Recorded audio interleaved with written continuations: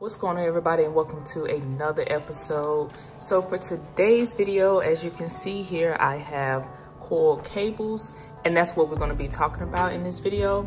So I want to go over a few reasons or things that I feel like I consider to be just general reasons as to why you will be interested in coiled cables versus your traditional cables for your mechanical keyboards. I'm also going to talk about maybe a few other reasons that I have learned thus far and why I can appreciate these things, as well as, you know, what are some of the downsides to using them as well. Okay, so let's go ahead and get started. As you can see right here, I only have 2 coiled cables at this time. For the right one, this is technically my first purchase for a coiled cable. However, I purchased this one, the Modern Dolch, through a group buy. And with group buys, you have to wait until the product is manufactured and shipped in order to receive it. On the left side here, this coiled cable was purchased through eBay, and I actually purchased through a seller. I thought it was a cool looking coiled cable here, and the colors of this one went with my first mechanical keyboard kit here, kind of like the colorway I was going for that build. And so I'm going to talk about all the basic things you should know when it comes to the coiled cables,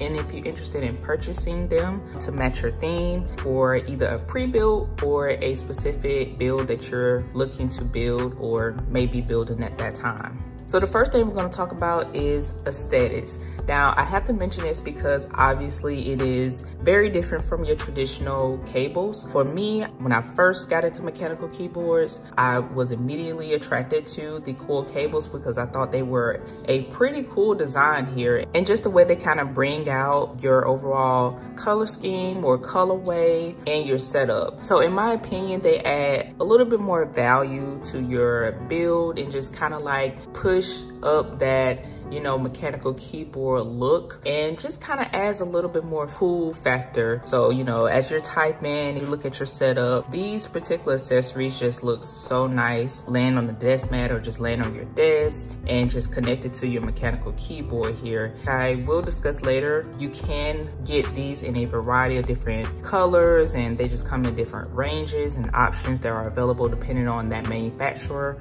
or that maker. Another thing I want to mention, can definitely have a way to buy one cable and have different connectors. So if you have multiple keyboards, some of them may connect via USB-C, micro USB, or mini USB. You don't want to necessarily have to purchase a whole new cable if you don't want to. So you can buy these certain parts of the cable here, and you can either just connect them via aviator using the aviator cable, depending on who made that cable, or you can use another connector that we will talk a little bit more about. So it's a little bit more flexible than your traditional cable, because as you may know, that the traditional cable will usually only have one way to connect it, and that can be micro USB, USB-C, or mini USB. So the second thing we're going to talk about is price. So let's go ahead and get it out the way. These are very expensive accessories when it comes to comparing these coiled cables versus a traditional cable. Now, you may have already picked up on that if you have purchased one before, or if you're interested in one and looking to purchase one, and you wonder why they are so much more expensive.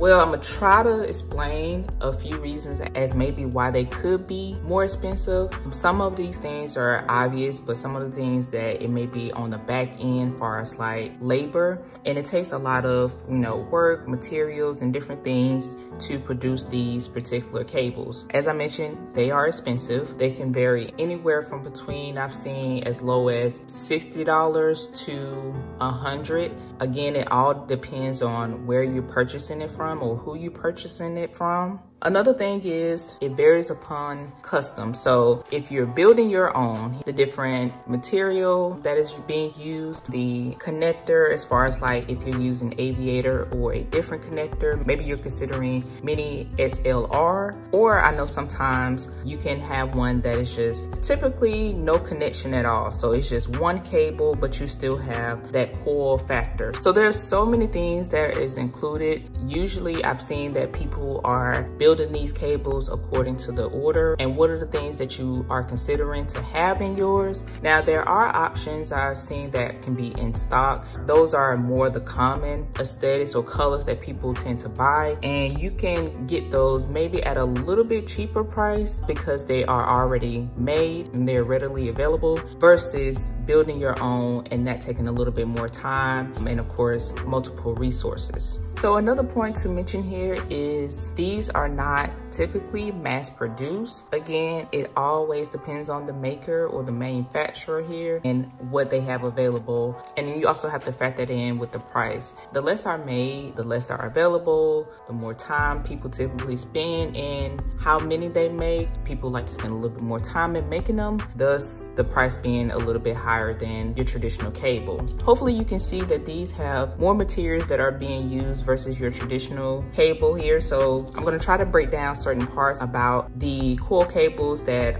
you don't normally see. This one is a little bit more flexible and we'll talk more about that as well. There's material called TechFlex, and what that would typically do is protect the cable, and also that determines the flexibility of the cable. For the most part, from what I can tell, that is all in how well the cable will be able to sustain usage. So if you're pretty rough with your things, then that is a factor to consider. That's another material that has to be used to make these cables. And paracord sleeving, that's usually going to be the color that you want, and that material is going to include many options, as well as TechFlex as well. You can have different color ranges when it comes to those two materials. Another piece here is the heat shrink. Here you'll notice that you can also customize this, and I find that pretty cool because I love those little small details that you can change or add. These can come in different colors as well. And one thing I want to note here is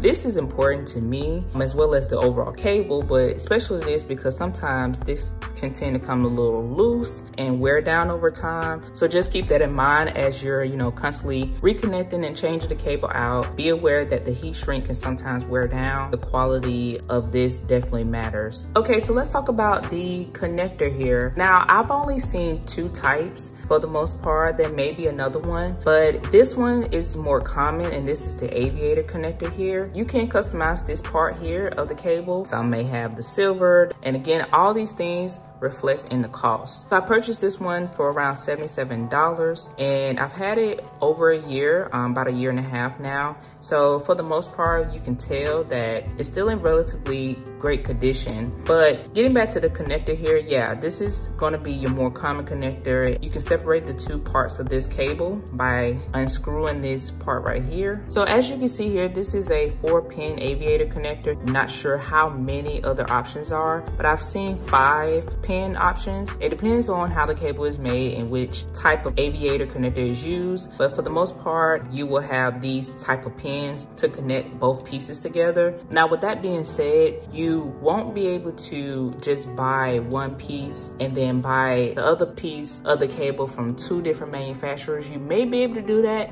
I would, proceed with caution on that because, again, it depends on how many pins are in that aviator connection. And I would typically purchase from the same vendor. You will be able to change either part out. You can change out the coil piece, or you can change out the piece where you would connect this to your PC. So the USB connector can be a totally different color from your coil cable piece. So that's pretty cool, and I think that also adds some flexibility and customization. So talking about a couple of downsides to having this connector here is it's obviously pretty clunky. It can damage your desk if it's banging against it or banging against something else. Definitely want to be careful when moving this type of cable that has this connector around. I would definitely recommend kind of like having somewhere where it can be stationary. So that is something I have noticed with this one, and that may be a reason as to why you would check out the mini SLR connector, because it's smaller, thinner, and it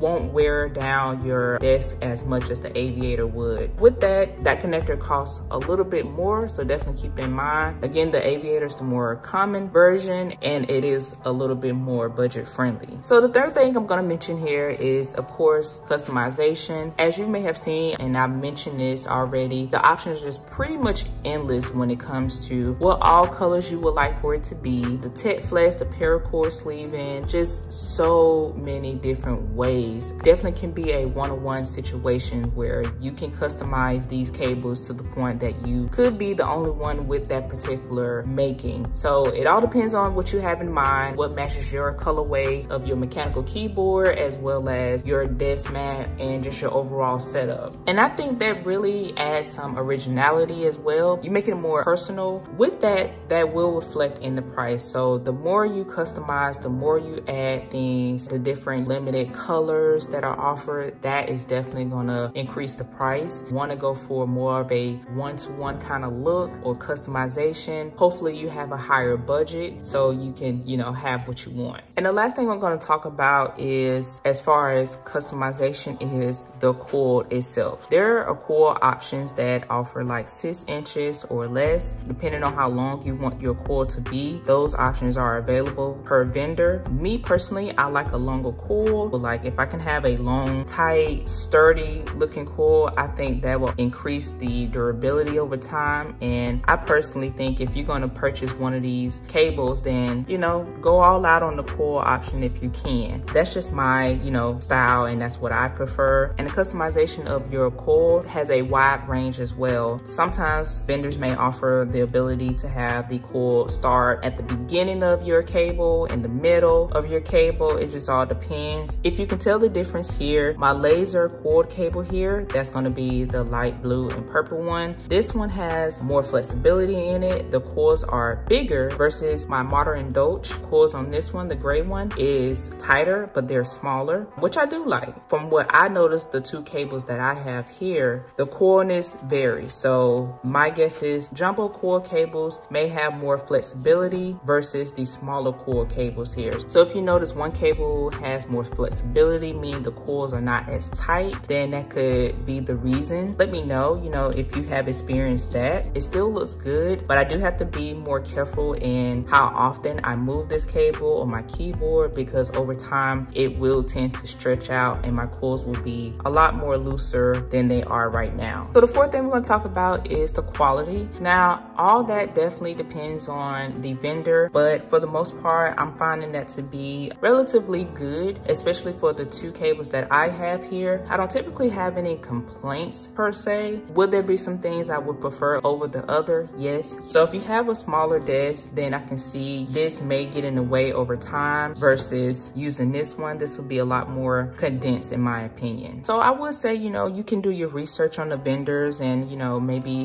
what other people have said about the cables that they purchased. So the last thing I'm going to mention here is availability. Now, when it comes to availability, we're going to talk about the in-stock versus the group buy. And as I mentioned, this was an in-stock item and this was purchased through a group buy. Depending on that group buy, you may be able to get a cable that is a little bit more budget friendly. This one I purchased during the Modern Dolce theme back in February of last year. This one was about $36 versus, as I mentioned earlier, I paid around $77 for this one. So this one pretty much cost 2 times more than this one. Again, it all reflects in the style, the connector that was involved using this one, different ways to purchase your coil cables, just like your mechanical keyboards. And when it comes to group buys, I talk more about this in heavy detail in another video, but group buys tend to vary in pricing. That's more of a controlled way of how many you want to make of that items. The vendor may only want to have like a limited run, and that can reflect in the pricing, as well as, you know, distribution and all those different things. But that is something I wanted to mention. If you haven't looked at coil cables, or you may be aware of this, but you have to check and verify if that cable is compatible with your mechanical keyboard. So certain mechanical keyboards are not always compatible with every coil cable that is made. I know sometimes the vendor may mention that. Usually the vendor will mention what mechanical keyboards would not be compatible with that cable. So if you have one of those keyboards that are not compatible with that cable, then you obviously may have to find a different option there. And the reasons can vary. Sometimes that cable may not have the adequate power for that mechanical keyboard. I know I own one that I have to consider which cable I'm using. So that's another thing to keep an eye out for. And lastly, I'm going to talk about a cable that is not coiled, but it is a 3-in-1 option here. Now this one is the Kraken cable, and I purchased this one through Mechanical Keyboards Incorporated. And so with this one, you get a sticker inside. And when I purchased this one, it was one that I was using until I got one of my coil cables here. It's a pretty cool cable. I think for the price, I paid maybe around $46 for it. I will leave a link for you guys to check out the Kraken cable if you wish to. But for the most part, it's a relatively great cable. I think it doesn't have the coils, obviously, as you can see here. But if you're looking for something simple, and you still can buy it in different colors, I believe there are like 4 different color options for you, but you get 3 different connectors here. So it does have the aviator connector here, as you can tell. And as I mentioned, this is more common. You get USB Type-C. You also get mini USB, and you get your micro USB. So 3 different options for one cable. I think that is awesome. I actually recommended this cable to a friend, and she definitely enjoys it, and it matches the kit that she has. Again, more of a inexpensive option, and this can be a way for you to have a one cable system. So you can definitely switch them out because you have the aviator connection. So just unscrew it and change them out, and it just works. So all right, you guys, that's pretty much gonna wrap up this video right here. I appreciate you guys watching it. If you stayed to the end, thank you so much. I really appreciate it. Also, hopefully you know the drill. Hopefully you consider subscribing, you know, join the crew if you wish, as well as give the video a thumbs up and let me know what you're using. If you just use a traditional cable, that's still good. If you use more of a 3-in-1 cable, if you have one of these cables, let me know. If you prefer the mini SLR connector, I don't have that one at this time, but pretty sure it seems to be a awesome looking connector and have more of a minimalistic look. And also just let me know what you think of coil cables. This may be an acquiring taste for certain people. With all that being said, guys, I will catch you in my next video. Peace.